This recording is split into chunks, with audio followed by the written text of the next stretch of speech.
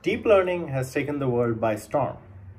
Amongst the plethora of fields that deep learning has impacted, super resolution, which by definition is upscaling a low-res sample to a high-res sample, is one of them.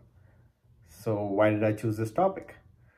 I felt that I could use my newly minted deep learning chops to develop something interesting which might propel the state-of-the-art further in the process.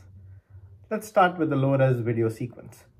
The easiest way to super resolve such an input low-res video is to apply super resolution to every single frame individually. However, this would be wasteful of the temporal details inherent in video sequences, especially motion patterns. So I thought, why not make my algorithm look left, look right, and use details from these adjacent images and train it with a GAN to extract fine-grained details such as complex textures.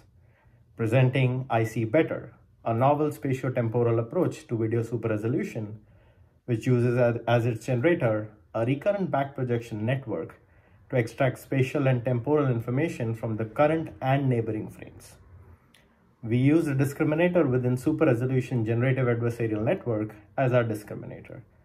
Now, as far as the loss function goes, using mean squared error as a primary loss minimization objective does improve PSNR and SSIM, which are important image quality metrics, but these metrics may not capture fine-grained details in the image, leading to misrepresentation of perceptual quality.